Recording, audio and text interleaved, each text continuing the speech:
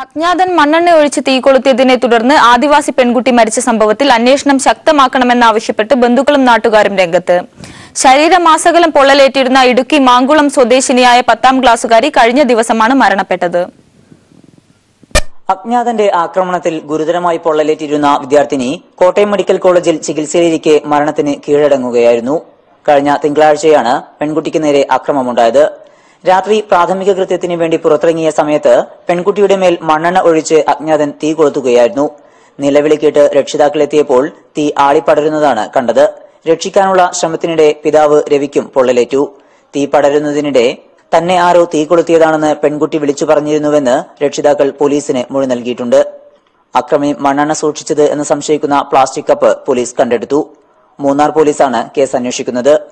വിദ്യാർത്ഥിനിയുടെ മരണത്തിന് ഇടയാക്കിയവരെ ഉടൻ പിടികൂടണമെന്നാവശ്യപ്പെട്ട് പ്രതിഷേധത്തിനൊരുങ്ങുകയാണ് ബന്ധുക്കളും നാട്ടുകാരും. News bureau, Idukki.